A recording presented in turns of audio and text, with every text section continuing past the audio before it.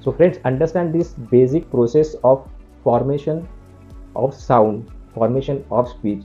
When somebody hears a sound, it goes into auditory cortex. Understand, it goes then into the Wernicke's area, which is most important area for processing of the sound, understanding of the sound, and generation of a response.